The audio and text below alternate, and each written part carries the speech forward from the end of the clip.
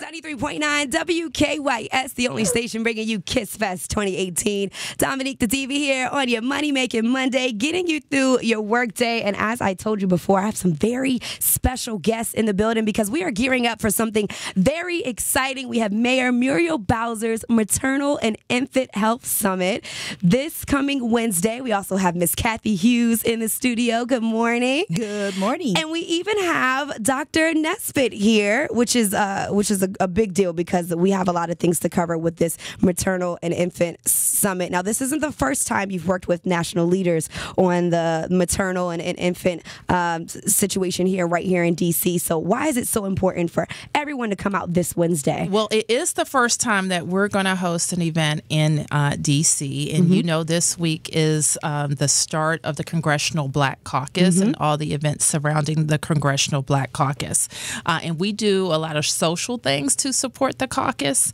And this year, I challenged my team to really focus on an issue that is near and dear to our hearts and where we have some work to do. And that's on making sure moms and babies are as healthy as possible before childbirth, during childbirth, and after childbirth. I want to start off, if I could, by welcoming the mayor to our airwaves and also Dr. Nesbitt. I am so happy to have both of you here with us. Thanks for having us. On Dominique Da Diva. KYS show. Big kiss to all of our family listeners. Mayor, which came first? Your interest in becoming a mother, and congratulations on yesterday's christening. That's so cute. Thank you. She's a sweetie. Or was it because of wanting to be a mother that you started to address health issues facing women? No, we have been, I will tell you, and I'm very privileged to be Miranda's mother, and she's a doll. But we, with Dr. Nesbitt, who is the district's doctor, I recruited Dr. Nesbitt. Excuse me, that means we can all come to you. Yes, we come to her for everything. She leads the Department of Health, but more than that, she is the spokesperson for how we can all live healthier lives in our city. And we have been focused on how to make sure women and babies are healthier. And so certainly I'm interested in making sure that Miranda has a healthy first 12 months. But we know that is also a critical time for babies across Washington, D.C. So we have a few initiatives. The summit introduced a piece of legislation to the council earlier in the year called the Babies Bill, and we're looking for their action on that. But I will tell you about my experience in the last 4 months that so many women have come to me in a personal way. I'm sure that you've had this experience, whether they're adopting like I did, or they're thinking about having a baby, they're thinking about their fertility, or they're new moms and they're just trying to figure out how their new transition is going to be. And so many people have personal experiences, but like you and Dr. Nesbitt, there are best practices out there, so we're not reinventing the wheel every single time. And we'll have an opportunity this Wednesday in a day-long summit, and the public is invited to come and talk. It's absolutely free. Yes, put that word out there. Nesbitt is paying for everything. There we go, Dr. Nesbitt. Free. With the mayor's permission. Right. And for those that are listening, this is a free summit, and is this for the young lady, like you said, who's pregnant or thinking about becoming pregnant? What type of information can they look forward to leaving with? So we have a broad target audience. We're reaching out to expectant mothers, new mothers, people who support mothers and families to come out for this summit. But we're also targeting the health professionals, so people who provide care to women in our community-based organizations and grassroots organizations. Because what we know is so much that's going to help improve the health of mothers in our communities at large is the people who provide those services and making sure, as the mayor mentioned, that we put in place best practices. For as much as we want women to have the information that they need to have healthy lives before they become pregnant, when they're pregnant, and after they're pregnant, to be able to really invest in their own health and the health of their infants, if they're going to healthcare providers and community-based organizations who don't have the best available knowledge to provide to those women, we're not going to move the needle in the way that we want to. So we're reaching out to a broad audience. We've got the best experts here in the district, as well as bringing in some of our our national experts to be able to share the information that they have. And we're going to have a resource fair. Yes. So we've got a lot of women in the district who have access to information and resources but don't know how to tap into that information. So we're going to bring all of those things to them at the convention center this Wednesday. I think that it's important for every woman who is listening to this broadcast this morning to make some time. Maybe you can't stay all day, but you need to come, because I'd like to talk about the situation since Serena Williams is the #1 news person today. She almost died after childbirth. And it's so very interesting because, quite frankly, reviewing your material and the things that the mayor sent to me, I realized that I had complications afterwards, too young to know.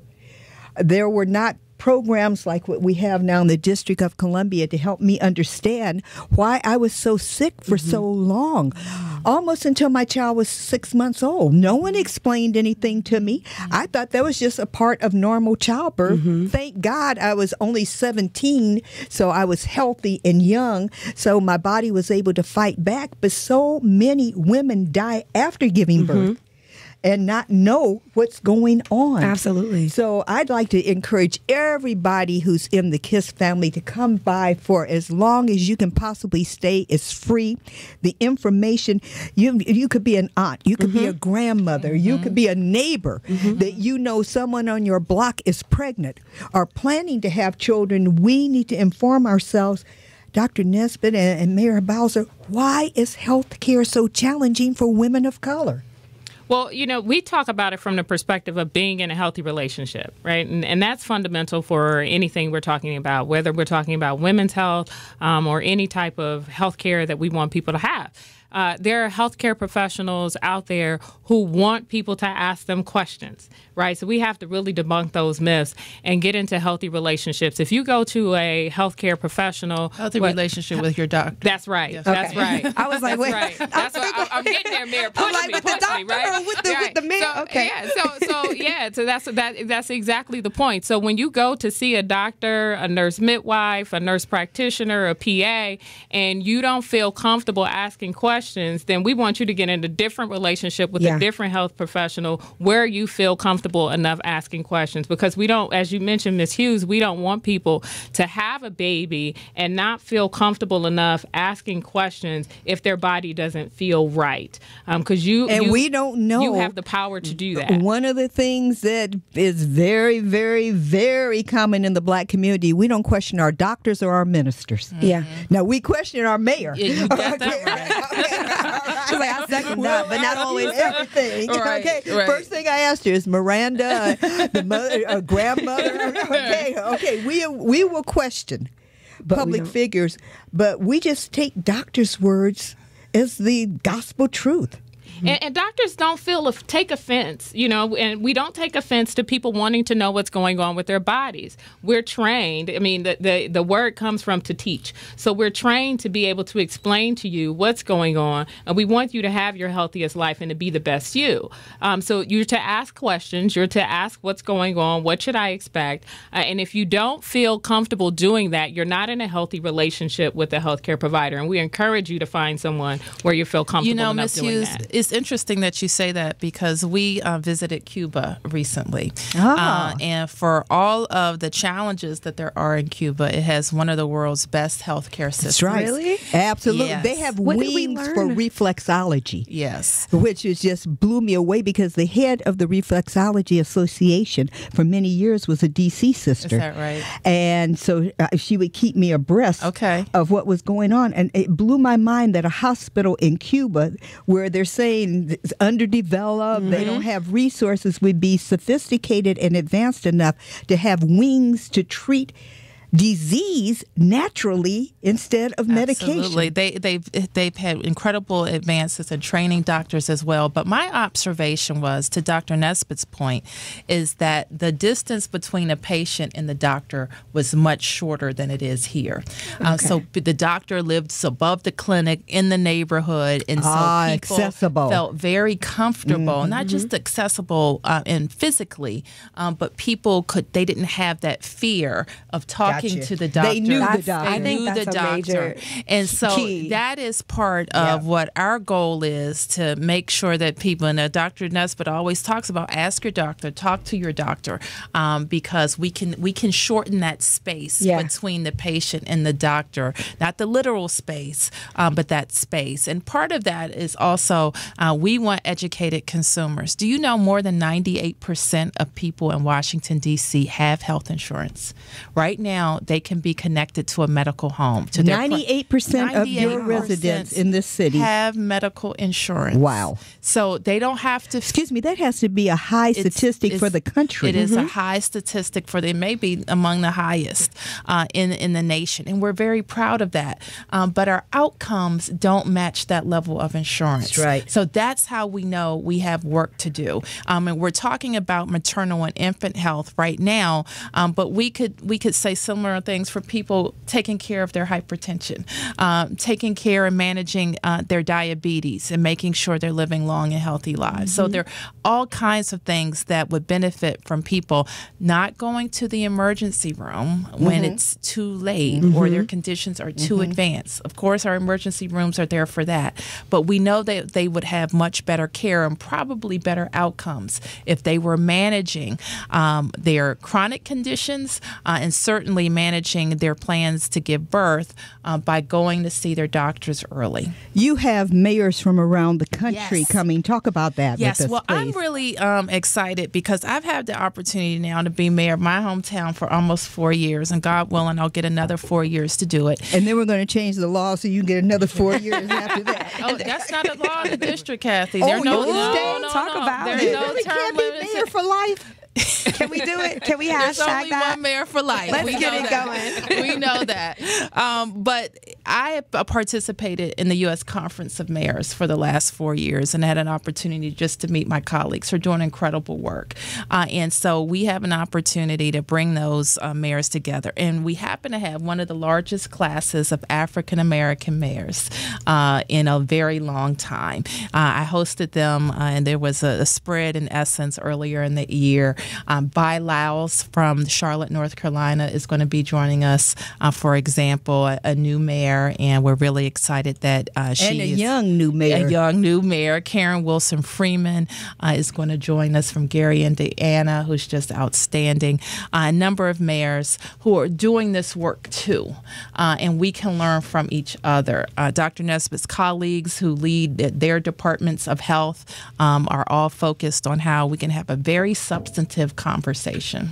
And on Wednesday, the Honorable Valerie Jarrett Absolutely. is also going to come and join you. Absolutely. To discuss this most important issue. Well, when we told her that you would be moderating a panel, she said she wanted to be on it. I didn't believe this, but she said she didn't think that you two had the chance to connect. And I said, what a perfect time this would be to connect. So Valerie Jarrett, of course, was President Obama's senior advisor, but she also, and I had forgotten this, worked in the city. Chicago. That's right. And I think she served 3 mayoral administrations in Chicago. Started off with Daley. That's right. So Boss she Daley. gets municipal government. And she was also very active in leading President Obama's Commission on Women and Girls. So she helped lead the work at a national level, focused on women and girls. And we are just delighted. She continues to live in D.C. I know she's still a Chicago resident, but what a great way to get her involved in something that has a local and national touch. And we will be able to see her there Wednesday as well. 9 a.m. is when it starts. Your family listeners, family of listeners, do whatever you tell them to do. You're Dominique Da Diva. Wednesday. Tell them where you want them on Wednesday. Wednesday, 9 a.m. We all want you at the Maternal and Infant Health Summit. It's a big deal. It's the inaugural. Yes. It's the very first one. So whether it's you or someone you know, like Miss H says, someone you know that's pregnant, your neighbor, your sorority sister, whomever, if you're able to come and get this information for them, that makes it even better because we have to share it with each other. Thank you, Dominique. We'll be at the convention center. Yes, thank you so much. One quick closing question for you, Dr. Nesbitt. I was so impressed when I saw how many programs that you're in charge of.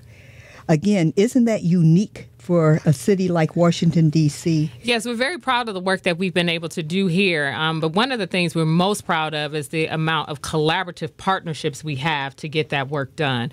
We do it with other agencies here in the government. It's not just about what the Department of Health does, but also what our Department of Employment Services does to help our dads be employed and parenting responsibly.